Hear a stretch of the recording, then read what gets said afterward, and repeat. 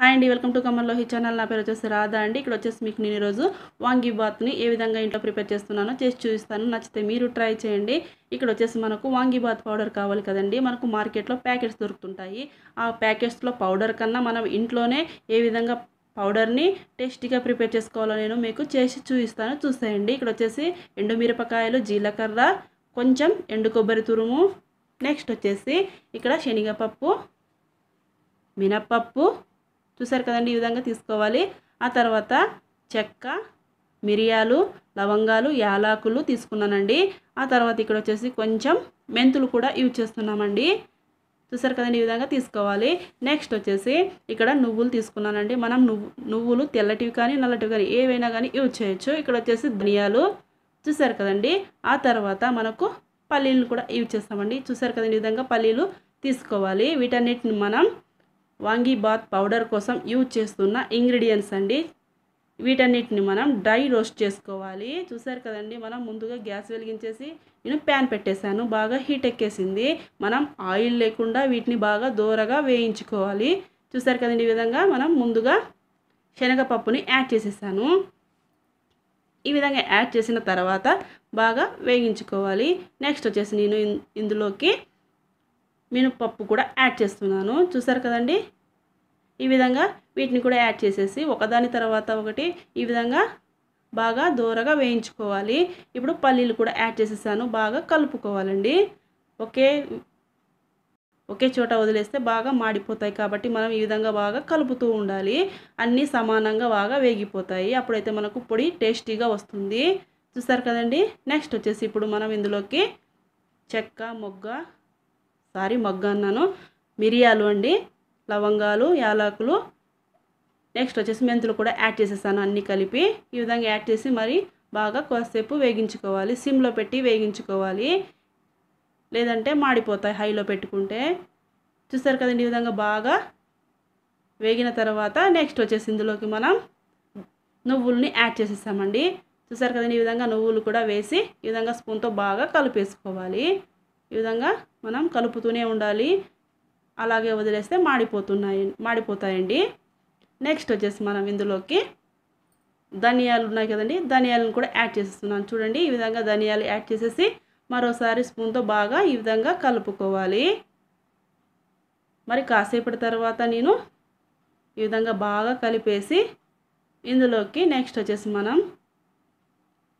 Add చేసుకుందామండి మరో ingredient. ఏదంటే ఈ విధంగా ఎండుమిర్చి, జీలకర్ర, మనం వీటికి కాడలు ఉన్నాయి కదండి, వాటిని తీసేయచ్చు లేదా ఆ విధంగానే వేసుకోవచ్చు.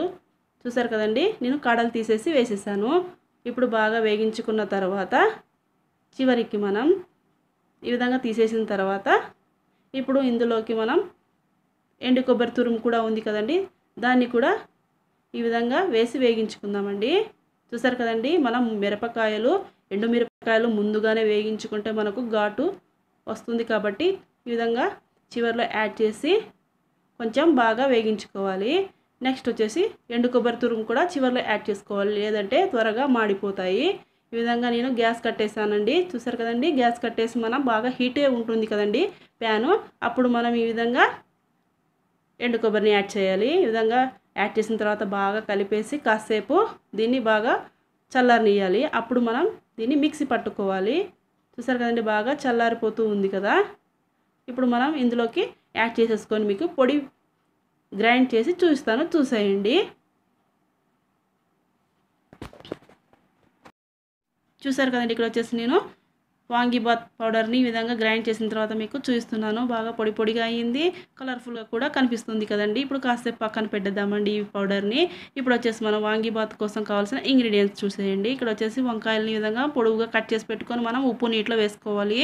ఇక్కడ వచ్చేసి నేను వేడి అన్నాన్ని చల్లారబెట్టానండి. ఈ విధంగా పొడి పొడిగా అయ్యింది కదండి. మనకు ఒకవేళ అన్నం మిగిలిపోయినా కూడా మనం వాంగీ బాత్ని ప్రిపేర్ చేసుకోవచ్చండి. నెక్స్ట్ వచ్చేసి ఇంగ్రీడియంట్స్ చూసేయండి. ఇక్కడ పచ్చిమిర్చి ఈ విధంగా కట్ చేసి పెట్టుకున్నాను. ఇక్కడ ఆనియన్స్ అండి, ఇక్కడ కరివేపాకు, ఇక్కడ వచ్చేసి జీలకర్ర, ఆవాలు, మినప్పప్పు, శనగపప్పు తీసుకున్నాను పోపు కోసము. ఇక్కడ వచ్చేసి పల్లీలు, ఇక్కడ బిర్యానీ ఆకు, నెక్స్ట్ వచ్చేసి ఇక్కడ గోడంబి. వీటన్నిటిని మనం వాంగీ బాత్ కోసం యూజ్ చేస్తున్న ఇంగ్రీడియంట్స్ అండి. చూసారు కదండి, ఇప్పుడు వచ్చేసి మనం ఈ వాంగీబాత్ పౌడర్ ఉంది కదండి, ఈ మొత్తాన్ని మనం యూజ్ చేయట్లేదండి, మనం స్టోర్ చేసుకుంటున్నామండి. ఈ అన్నానికి తగ్గట్టు మాత్రమే పౌడర్ని యూజ్ చేసుకోవాలి. ఈ విధంగా మనం పొడి ముందుగానే ప్రిపేర్ చేసి పెట్టుకుంటే కనుక ఎప్పుడైనా కానీ మనం వాంగీబాత్ని ప్రిపేర్ చేసుకోవచ్చు. సరే అండి, ఇక్కడ వచ్చేసి మనం ముందుగా ఆయిల్ బాగా హీట్ ఎక్కిపోయింది కదండి, ముందుగానే ప్యాన్ పెట్టేసి నేను 3 టేబుల్ స్పూన్ ఆయిల్ని కూడా యాడ్ చేసేసాను. బాగా హీట్ ఎక్కిపోవడం వల్ల నేను పోపు దినుసులు మొత్తం యాడ్ చేసేసాను. చూసారు కదండి. నెక్స్ట్ వచ్చేసి బిర్యానీ ఆకు కూడా యాడ్ చేసేసాను. కాసేపటికి పల్లీలు కూడా యాడ్ చేసి ఈ విధంగా బాగా మనం వేగనివ్వాలి. చూడండి, ఈ విధంగా బాగా కలుపుకున్న తర్వాత నెక్స్ట్ వచ్చేసి నేను ఆనియన్స్ని కూడా యాడ్ చేసేసాను. ఈ విధంగా ఆనియన్స్ యాడ్ చేసిన తర్వాత మరోసారి మనం బాగా స్పూన్తో కలుపుకోవాలి. వీటిని బాగా వేగించుకొని కలర్ చేంజ్ అయిన తర్వాత మనం ఇందులోకి మిగతా ఇంగ్రీడియంట్స్ కూడా యాడ్ చేసుకోవచ్చు. కాసేపటి తర్వాత మీకు చూపిస్తాను, చూసేయండి. చూసారు కదండి, మనకు ఆనియన్స్ బాగా కలర్ చేంజ్ అయిపోయాయి కాసేపటి తర్వాత. నెక్స్ట్ వచ్చేసి మనం ఇందులోకి పచ్చిమిర్చి కూడా యాడ్ చేసుకొని బాగా ఈ విధంగా కలుపుకోవాలి. ఇవి బాగా వేగిపోయిన తర్వాత నేను ఇందులోకి కరివేపాకు కూడా యాడ్ చేసేసాను. చూసారు కదండి, ఈ విధంగా యాడ్ చేసి మరి బాగా కలుపుకోవాలి. నెక్స్ట్ వచ్చేసి మనం ఇందులోకి పసుపు కూడా యాడ్ చేసుకోవాలి. ఈ విధంగా పసుపు యాడ్ చేసేసి మరోసారి స్పూన్తో బాగా ఈ విధంగా కలుపుకోవాలండి. నెక్స్ట్ వచ్చేసి మనం ఇందులోకి కొంచెం ఉప్పు కూడా యాడ్ చేసుకోవాలి. ఎక్కువగా యాడ్ చేయకూడదు, ఎందుకంటే మనం వాంగీబాత్ పౌడర్ ప్రిపేర్ చేసుకునేటప్పుడు నేను అందులోకి ఉప్పు కూడా యాడ్ చేసేసాను, మీకు చూపించలేదు కదండి. కాబట్టి ఈ విధంగా నేను కొంచెం ఇందులోకి యాడ్ చేస్తున్నాను, ఎందుకంటే వంకాయలకు ఉప్పు పట్టాలి కాబట్టి కొంచెం. ఆ తర్వాత వీటిని గొడమిని కూడా యాడ్ చేసేసాను. మనం ముందుగా యాడ్ చేసేస్తే బాగా మాడిపోతాయి కాబట్టి ఈ విధంగా చివరిలో యాడ్ చేసి కాసేపు బాగా వేగనివ్వాలి. నెక్స్ట్ వచ్చేసి మనం ఉప్పు నీటిలో నానబెట్టుకున్న వంకాయలు కూడా ఈ విధంగా యాడ్ చేసేసాను. చూడండి, ఈ విధంగా యాడ్ చేసేసి మనం బాగా కలుపుకొని, చూసారు కదండి, ఇక్కడ వచ్చేసి బాగా కాసేపటికి మగ్గించిన తర్వాత నేను ఇందులోకి 2.5 table spoon vangibath powder add చేసేసి మరి బాగా కలిపేసి మూత పెట్టేసి కాసేపు మగ్గనిచ్చిన తర్వాత నేను ఇందులోకి రైస్ కూడా యాడ్ చేసి బాగా కలిపి మీకు చూపిస్తాను, చూసేయండి. చూసారు కదండి, ఈ విధంగా రైస్ యాడ్ చేస్తున్నానండి. ఇప్పుడు ఈ విధంగా యాడ్ చేసి మనం బాగా కలుపుకోవాలండి. మీకు నేను కలిపి ఒక ప్లేట్లో సర్వ్ చేసి చూపిస్తాను, చూసేయండి. చూసారు కదండి, ఈ విధంగా నేను వాంగీబాత్ని బాగా కలిపేసి ఒక ప్లేట్లో సర్వ్ చేసేసాను కదండి. చూడండి, ఎంతో బాగా మనకు కుక్ అయిపోయాయి వంకాయలు కూడా. చూడండి, ఎంతో కలర్ఫుల్గా మనకు వాంగీబాత్ రెడీ అయిపోయింది కదండి. మరోసారి మరో మంచి వంటకంతో మరి కలుద్దామండి. అంతవరకు బాయ్ అండి. Have a nice day.